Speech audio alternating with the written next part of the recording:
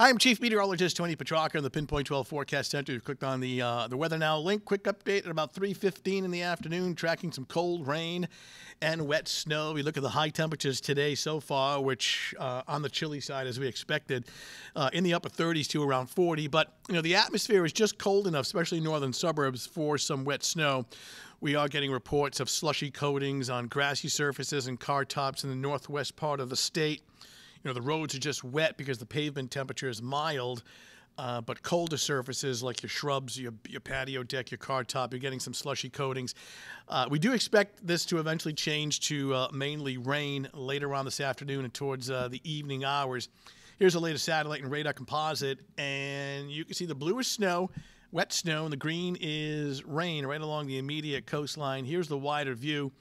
I got a storm system now just to our south, and all of this is going to be pushing offshore during the overnight hours, but we'll still keep precipitation, whether it's wet snow or a cold rain late this afternoon and through the early evening. And here's the wider view, and you can see that we've got a punch of drier air behind this. This is actually coming in for Tuesday before the next system waiting in the wings down here arrives on Wednesday. And that is going to be in the form of some rain for midweek. Take a look at the temps. And you can see, you know, we're cold here across the northeast, but it's marginally cold. So in other words, note the 36 in Providence. So the surface temperature is above freezing. So as it snows, you know, a lot of it is melting on the pavement and just sticking to certain areas that where the temperature of the pavement, the surface temperature, like the grass or your car top, is a little colder. So let's take this into the future, starting off now, and you see this precipitation 6 o'clock in the evening, lingering through the overnight, and then by tomorrow morning and afternoon, we're drying out. They're probably mostly cloudy, at least to start the day. And then you can see that next system back here. This is for Wednesday. So this is our dry weather for Tuesday. This is our next rain system for Wednesday. This should be mostly in the form of rain Wednesday. Once again, the northwest suburbs could start as a little bit of wet snow. All right, starting off this evening and take you through the overnight with the snow changing to rain. This is 11 o'clock. And take note of the temperatures. It actually, you know, we're in the low 40s. So it's mainly rain. Here we are about 6 in the morning.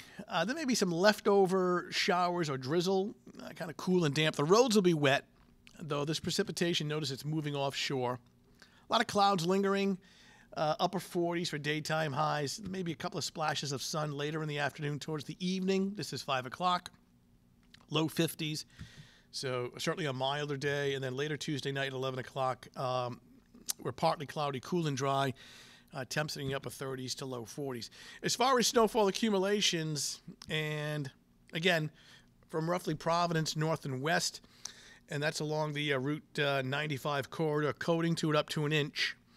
That's mainly on non-paved surfaces, but you get into the far northwest corner of the state where it's colder, anywhere from 1 to 2. That would include North Foster, Gloucester, Burrillville, Harrisville, probably stick Woonsocket in there, northeast Connecticut. And if you have travel plans up towards the Mass Pike and Central Mass, some of the higher elevations of the Berkshires, actually several inches of snow expected there. So we'll continue with kind of raw weather this evening with cold rain and wet snow changing to rain.